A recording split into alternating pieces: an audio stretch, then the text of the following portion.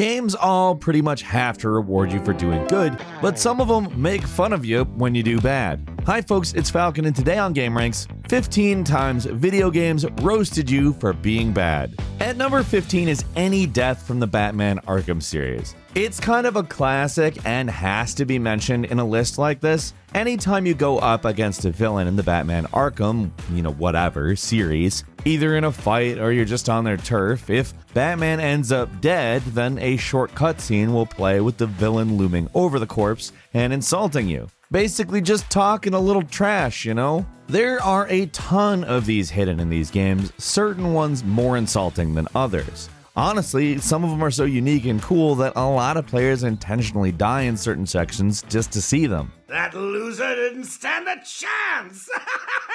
I mean, look at me! At number 14 is the Final Fantasy VII Remake. During the Coliseum section of the game, commentators actually talk over your battles. During the final battle in this section against the Hell House, which is, by the way, a very difficult battle. Honestly, if you have trouble with it, it's not necessarily because you suck. However, it may take you a couple of times, and after a while, it may be a little bit disheartening, let's say. And the announcers don't help. If you die while facing the Hell House, which is, like I said, very possible, then the commentators will make fun of you for losing. It's actually the only part in the game where you are insulted for losing, and it's against one of the hardest bosses, relatively speaking. Someone's getting chewed up, but will the Hell House be kind enough to spin it back? At number 13 is Call of Duty Modern Warfare. If you make a mistake or deliberately shoot a civilian, you'll get an "Are you serious?" message, and then the game kicks you out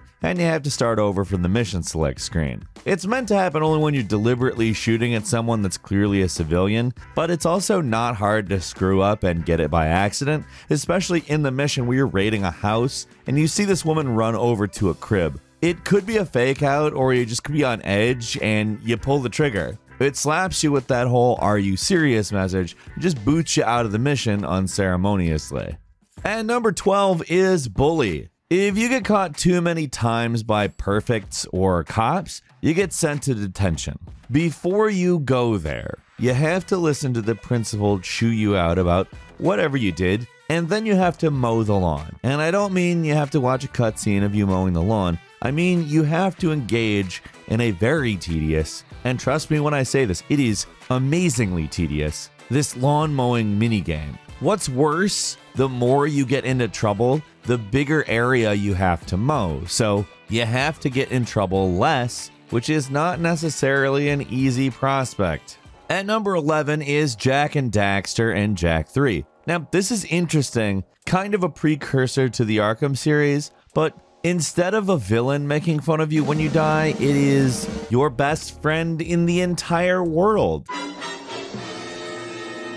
Every time you die in the original Jak and Daxter, the precursor legacy on the PS2, Daxter, your animal sidekick, will run right up to your face and make some comment about how you're dead, usually insulting you for dying. It happens again in Jak 3, but not quite as often. Either way, it makes sense when a bad guy insults you for dying, but your best friend, kind of a dick move. Wouldn't you expect him to mourn you, perhaps?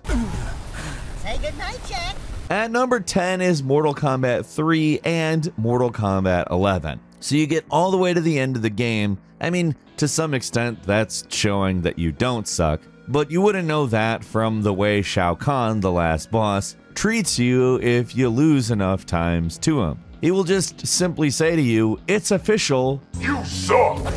He's actually full of insults for the player, and it doesn't help that he's one of the hardest bosses in fighting game history, so good luck with that. And if that's not bad enough, he'll sometimes stop mid-match to insult you. That's how sure of victory he is.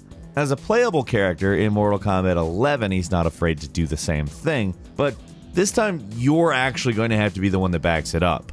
At number 9 is Postal 2. Even a game that is about doing stupid stuff finds a way to insult you. If you save too often, i.e. act a save scum, the postal dude is gonna make fun of you for it. My grandmother could beat the game if she saved as much as you do. I mean, it's a fairly insecure way to play a video game, so maybe you're even gonna get some crap from me, but even using cheats will get you some lines from the dude. He will attack you just for taking the easy way out, according to him. But let's not forget that Postal isn't exactly working your way up. And number 8 is GLaDOS from Portal. Now, here's the thing. GLaDOS is just a non-stop source of player mockery throughout the entirety of the Portal games, but especially in the second game, where the AI has a chip on his shoulder over you defeating them in the first game. Like, most of the insults aren't even from you playing poorly or anything, it's just GLaDOS insulting you. They will start roasting you for your gameplay skills though, if you start taking too long to complete puzzles, however. Like, the longer you take to finish a puzzle, the more GLaDOS will insult you. I want to congratulate you on beating the odds and somehow managing to pack on a few pounds. At number 7 is Deus Ex Human Revolution. There is a side quest where you arrest this dirty cop named Jack O'Malley, which, I mean, perfect name for a dirty cop, isn't it? It's during the Detroit section of the game, though. When you go to find him, he offers you a bribe to let him go, and if you actually take it, the game roasts you with an achievement called The Take. It's not really a harsh name, but if you read the description, it gets downright rude. Greedy bastard, you accepted O'Malley's blood money and let him go. Like, the game calls you a greedy bastard for doing a thing that the game essentially presents you with as an easy option. At number 6 is Demolition Man. Now, this is just a truly ridiculous FMV game, which was something that was really in vogue in the 1990s, full motion video games. With the advent of the CD game format and actually being able to hold video in a game format, people were like, it's time. Let's make games with full motion video. This particular game really didn't have anything noteworthy about it besides that Sly Stallone played his character from the movie Demolition Man. And when you get a game over, there's a full motion video of Sly Stallone making fun of you, and then there is audio of children laughing.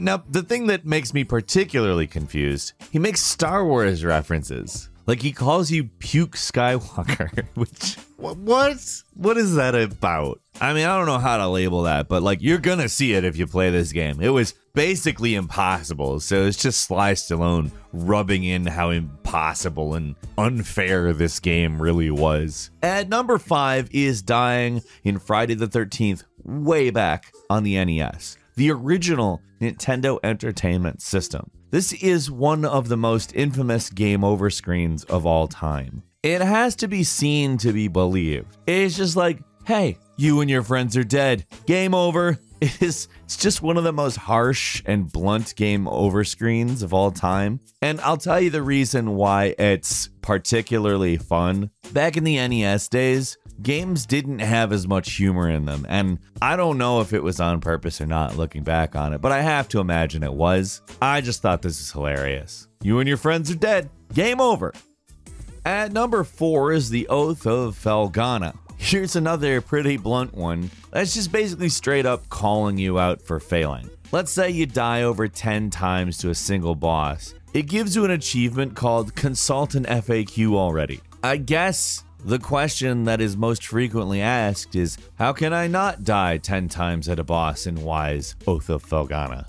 At number 3 is Animal Crossing. Mr. Rossetti gets pretty mad at you if you constantly reset the game. Like, okay, Animal Crossing is kind of a weird life simulator that expects you to keep playing even if you make a mistake or don't play the most optimal way. The modern game has auto saves, but in the original on the GameCube, there was basically nothing stopping you from just hitting the reset button if you want to redo stuff. That is, unless Mr. Rossetti has anything to say about it. Like, if you reset the game, Mr. Rossetti will appear and give you the riot act, explaining in a pretty long dialogue that you shouldn't be resetting the game when you're playing Animal Crossing. He has multiple versions of this rant, and each one is longer and more unhinged than the previous. Basically, he is intentionally long-winded as a punishment for resetting. This is a case where it's worth seeing at least once because the dialogue is actually really funny.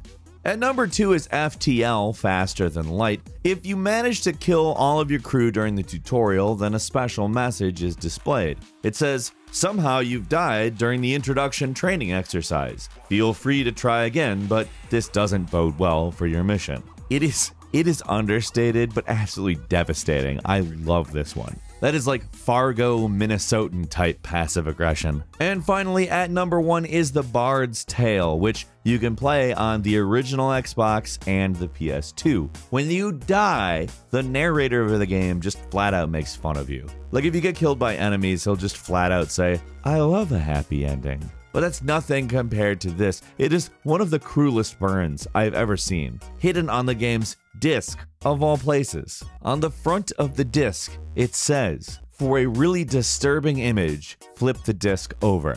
Now, I don't know if you remember this about discs or if you're too young for that. To be you, if so. The back of a disc is a mirror. Couple of quick bonus games for you. Scarface, The World Is Yours is the video game version of the classic movie, and it's just as vulgar as Tony Montana himself. Case in point, when you die, it just says, "You f***ed up." That's all for now though. Leave us a comment, let us know what you think. If you like this video, click like. If you're not subscribed, now's a good time to do so. We upload brand new videos every day of the week, and the best way to see them first is of course a subscription, so click subscribe. Don't forget to enable all notifications, and as always, we thank you very much for watching this video. I'm Falcon. You can follow me on Twitter at Falcon the Hero. We'll see you next time, right here on gameranx.